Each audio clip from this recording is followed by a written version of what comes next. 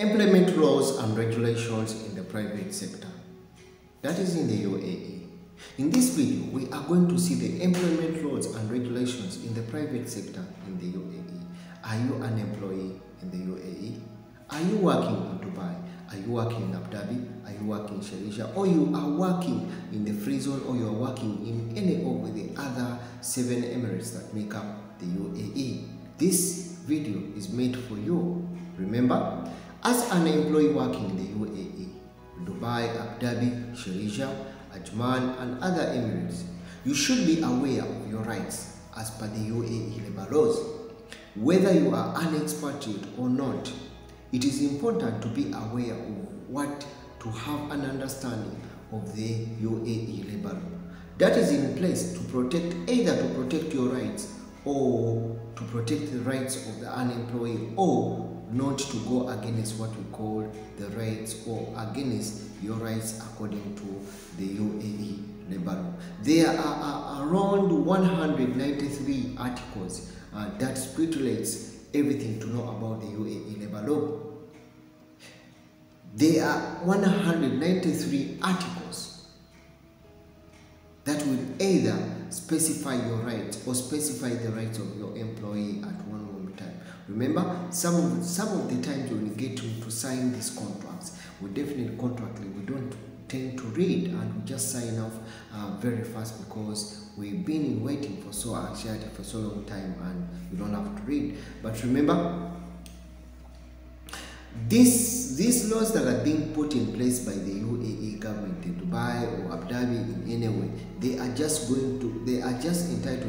you are entitled to some of these benefits, or to protect your rights and also to protect the rights of the employee or the person that gets to give you the job in any way or the other. So in this video, we are going to look at the 13 most of those important articles that you should know as yourself, that you should not miss out, such that in case of anything, you definitely know where to start from, or where definitely that you need to have in one way or the other. So we are going to get through some of these articles in one way or the other. Then definitely we are going to see where are my rights, what are my rights in the UAE, where are my rights, what are the rights of my employer in case of that case, in case we get to sign a contract, where contrary we have to get in that situation.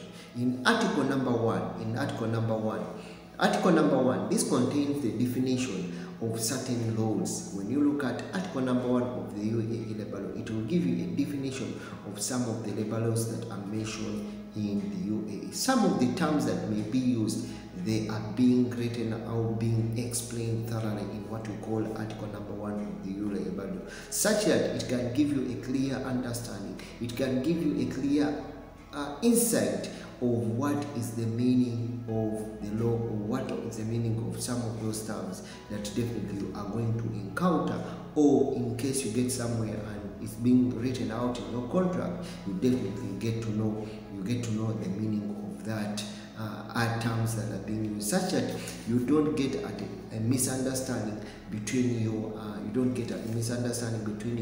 and your employer on one way or the other. Because most of the time we've been given visas, and some of us we do not even serve, or some of you do not even serve beyond what we call the probational period, because you are because the employer is either breaching what you agreed upon in the contract, or probably you are breaching what you agreed upon in the contract. So contrary, when you look at article 1 of the Labour law, it will just stress you, and it will just give you the definition of what you need to understand, or what the definition of you need to understand as being mentioned in what you call your contract.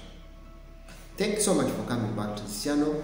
Tune in for more video as we try to look at article number 2 of the UAE Labour.